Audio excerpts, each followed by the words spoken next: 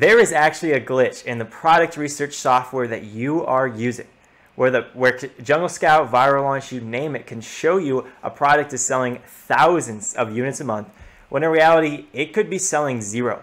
I'm going to be showing you an exact example of that happening, as well as 7 other things you really need to know when doing your product research. Now, I want you to understand that this is an intermediate and advanced discussion on important things you should know. Now, these are mindset hacks, as well as I'm going to explain exactly how these tools work that show you all of these revenue estimates and estimated sales a month, because when you don't know how they work, one small little glitch like this one I'll be talking about, can cost you a lot of money.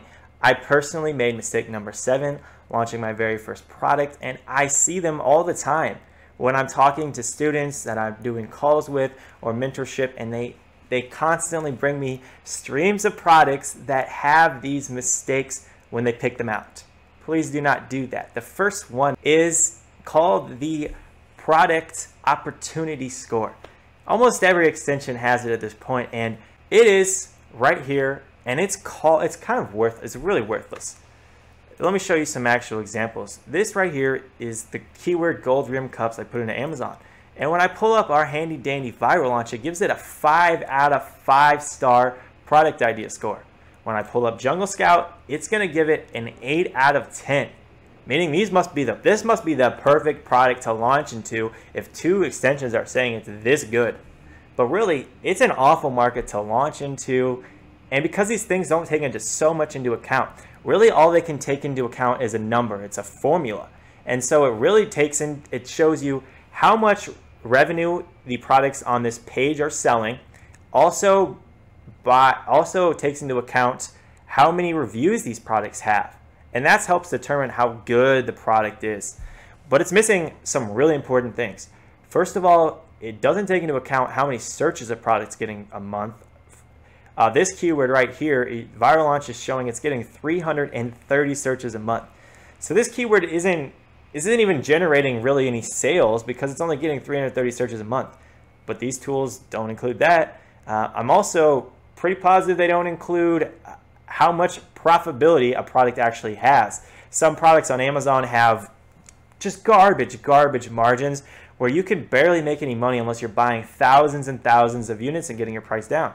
Where other products on Amazon still have really good margins, 100, 200% return on your money.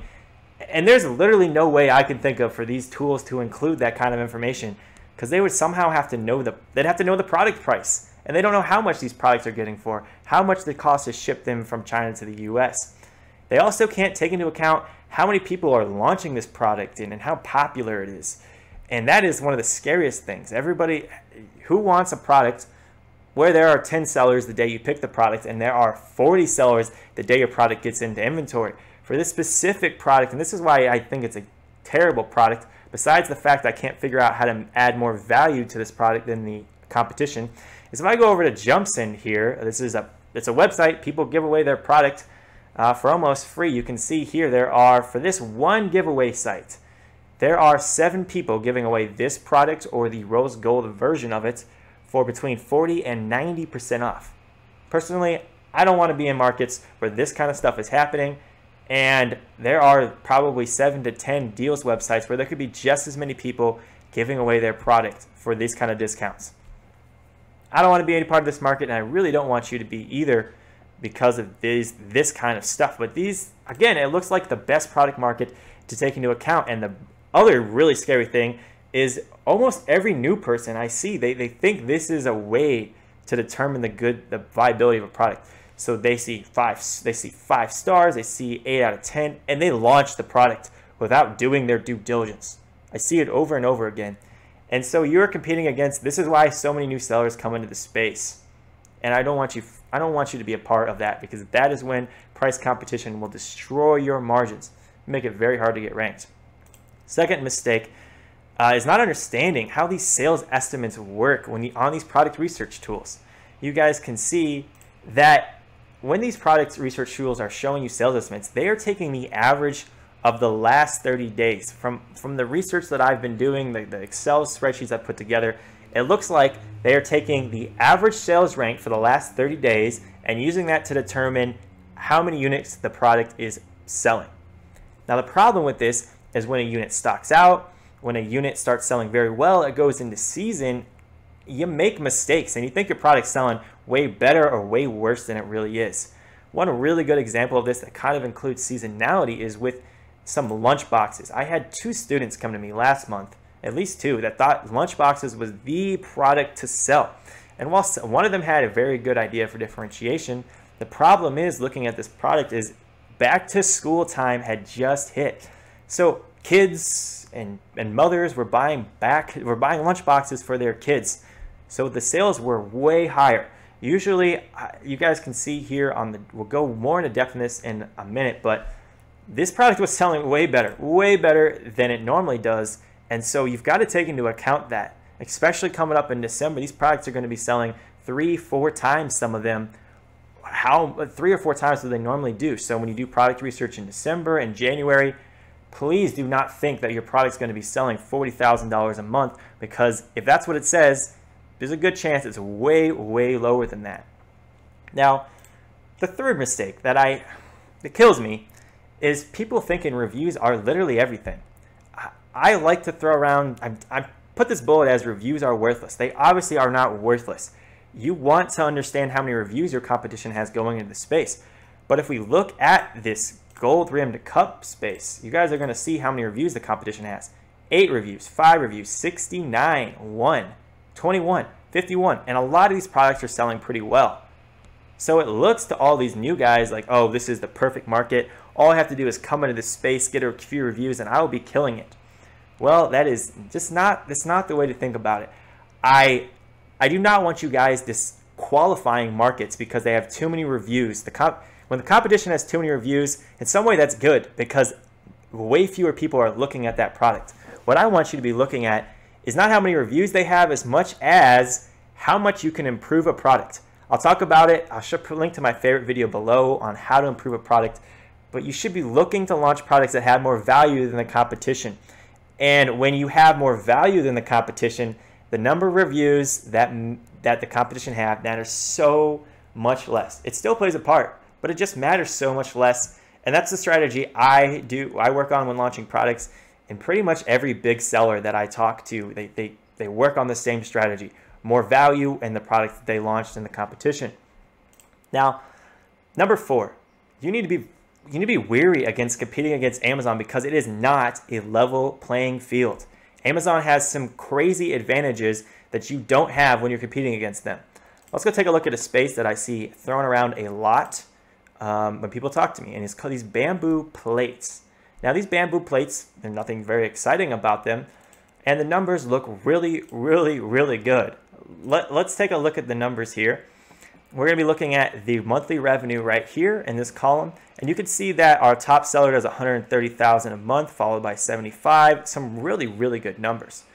And also, we can see that some of these products have almost no reviews. 9 reviews for a product doing $75,000 a month. 31 reviews for a product doing $54,000. So it looks so good. It looks so good. But what we got to check out is the top 4 sellers in this space are sold by Amazon. And these are the distinct advantages they have that you have to be very strategic to compete well against them. Because, first of all, when I sell a product on Amazon, the first 15% of my selling cost goes straight into Amazon's pocket. It's called the referral fee. And so, guess what? Amazon doesn't have to pay that 15% to themselves.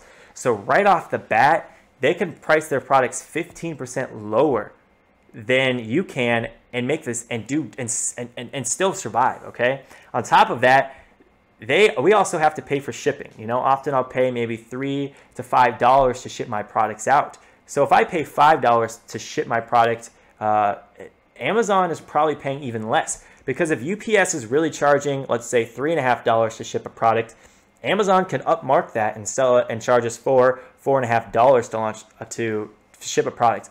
I have no clue if they're doing this or how this really works, but it just seems to make sense to me. And so there's another 50 cents, another dollar, maybe more, hopefully, probably not more, that they don't have to compete with us. And so often they can sell products at prices so low that it's very hard to compete as an FBA seller. So again, that requires us to innovate more. A lot of people are worried, oh, I can't sell on Amazon because Amazon's selling all the big products. They're going to come in and destroy the market. Well, from my previous experience, they're pretty bad at innovating and they really just like to jump on the bandwagon. So for those of us who innovate and I love innovating. That's why I like Amazon. That's why I really like this game. There's still money to be made. That's just the reality of the situation. So let's move on to number 5. And this is the reason why listings can show they're selling thousands of units a month, $100,000 a month, and the product you're looking at may not be selling at all. Literally could be selling nothing. And every research tool I've seen has this mistake, this glitch, I'm going to call it. And it can cause you to launch some really stupid products because they may not be selling as well as they do. Now, here's the example that I really want to bring into play. It's with this product right here. This product has 4 different variations in it, okay? 2 of them which are cups and 2 of which are silverware. Now the problem here is, let me click on a few of these. This extension right here I have is called RevSeller. It's going to show you the bestseller rank for the products as I click through them. So this first one's at 6,984. The second product's at 7,498. This third product's at 7,498. How do 3 products have the same bestseller rank when they're 3 different products? And it's very hard to determine how Amazon does this, but when you create a variation listing, a lot of the times those products are going to share the same bestseller rank. And so all of the sales, they're all rolled up into one bestseller rank. And so if I pull up Viral Launch here, you can see that 3 of these 4 products have the exact same BSR, 7,498. We have 3 products. Those 3 products end up in an estimate of about 500 sales a month. And so Amazon is essentially taking the sales for all 3 of these products and rolling them up into one bestseller rank. So what could be happening here is one of these products is selling 100 units a month. The other one is selling 500 units a month for the average of 600 that we're looking at. And the third one is selling literally 0 units a month. And there's no way to know which ones are right, which ones are wrong. There's really no way to determine it. Nobody has a solution to it that I've seen, and I don't think there is one. And so it adds a huge variability into your product research that you really can't figure out. And so a lot of times when you see listings, this is when it's very scary. Let's go back to this bamboo thing. Okay, you see that these products are selling so well, and you'll see it a lot. One product looks like it's selling $130,000 a month, but what could actually be happening is you click on this and you realize there are 6 variations on this listing. Each and every one shares the same bestseller rank, and so the product you're looking at could only be selling, it might only be selling $50,000 a month or $30,000 a month, but because all those BSRs for the listing roll up into one, these tools show that this product's selling $130,000 a month. So it can be very deceiving, and without clicking into, you need to be clicking into listings when you're really looking at a product in depth and to see how these variations play out, because again, this product could only be selling $50,000 a month, and the other variations on the listing could be selling the other $80K. Again, it leaves some variation to the game that you cannot explain, that makes it more difficult to do product research. But can you imagine, you think a product is selling very well, and it's really the other variations that are, and so you decide to launch that product? And that's the kind of mistakes that we can have from this, and nobody has a solution on how to actually fix it. I don't know what it is to fix that problem. So let's talk about some other important things here about how you actually break down listings when you're looking at them. You need to be watching out for a couple of things. The first one is product launches, and the second one is going to be seasonality. Now with product launches, when somebody launches a product, a lot of times, they're going to be doing giveaways to get their product ranked. They want to get that product, they want to sell as many units as possible to get on that first page. And if we take a look at this product right here, you can see, we're going to take a look at the Keepa graph. And if you guys haven't looked at Keepa graphs before, you don't know what they are, please do not do any product research until you understand what a Keepa graph is. But you can see the sales rank for this product. They launched, it's only a 17-day-old listing. And they started out, and within days of getting their product live, their sales rank was down to 1,400 in their category. And that's probably about 800 units a month on average if they can sustain this bestseller rank. So somehow they went from non-existent to an average of like 800 units a month just by just on the product launch. And it's because they were giving away units. And if you don't know this, you don't know the strategy, you don't know what you're looking at when you see these charts, it can make, you guys won't know what you're looking at. And if all I have to do is go over to JumpSend here, and you can see that this exact person is giving away their product for 90% off just to try and get sales. And that's exactly how they got their bestseller rank this low. I'll go over to the search. I go over to the search results, and you'll see that they're not on the first page. Hell, they're not even on the second page for most of these keywords. But somehow they've got the sales rank so low, and it's because of giveaways. And it's manipulating the rank, and you need to know it exists. Also, when it comes to seasonality, you got to be so careful. Go back to this Lunchbox example. We can see here, this is why I like Viral Launch. This is one of the biggest reasons why I like Viral Launch more than the other extensions, because they give me this screen and it shows me best-selling time of year for the product, average price increase over the last 90 days. And you can see here, when I go over to August, this is showing me that this product was selling on average, you know, here on the first page, it's selling about 4,800 units during the month of August. But all I had to do was go 1 month sooner, and the product's only selling 2,000 units a month. That's less than half. And this little misnomer where December is the best-selling time of year for every product is so false. If we look at this product for Lunchbox, this is like the worst-selling time of year for lunchboxes. So the last one here is watching out for stockouts. And again, this is understanding the full competition in your space. We go over here and take a look at this product right here, a garlic press. Please don't ever sell one of these products. But I take a look at the Keep It chart, and I could see that this product, the person who sells this product is just so bad at keeping it in stock. You can see that the bestseller rank is down low, and then all of a sudden, wow, it spikes up incredibly high, and then it comes back down. And this is simply because they go out of stock. They're out of stock, and that's the issue why their bestseller rank goes so high and then comes back down. But when you're looking at products and you don't know what these spikes are and you don't understand what's going on, you're likely to make mistakes. So if you want to see more intermediate and advanced stuff on selling on Amazon, there's only one way you can see that, and that's by clicking the subscribe button and then hitting that bell so you know when I put out videos and you get notified.